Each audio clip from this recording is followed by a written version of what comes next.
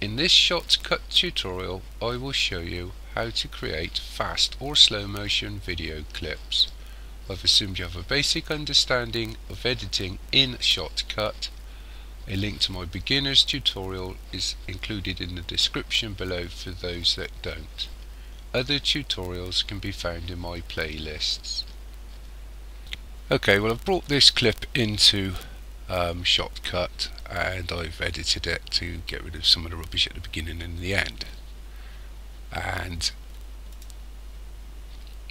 if I play it, it's pretty standard sort of shot of a train, nothing special.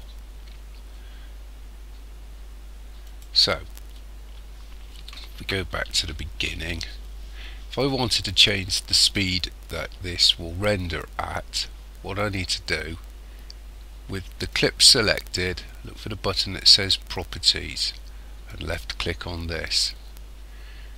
Now you'll see a box next to Speed, and if yours is set up as mine is, it will say Speed 1.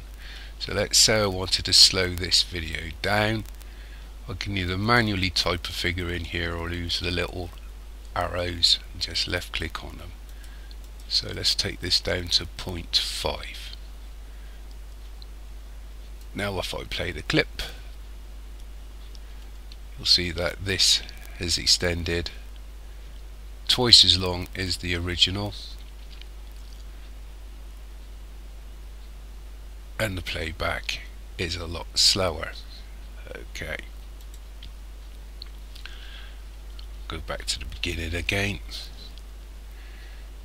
left click on the clip and the properties should show up again. Now if I wanted to make a fast motion clip, I can either change the speed by left clicking on the little arrows, so we'll take it up to 2 times, or you can manually type this in. And now if we press play, you'll see that this has gone down to half the length and everything is speeded up. And that really is all there is to it. The other thing you need to think about is your audio. You may want to kill it when you render this, so there's a little speaker here, you probably know about this, so you can left click to mute it and you're good to go to export your video. Like I said at the beginning, I've assumed you have some understanding of editing and rendering or exporting a video, so I'll leave that as is. Hopefully this helps somebody. Thank you for watching. Cheers.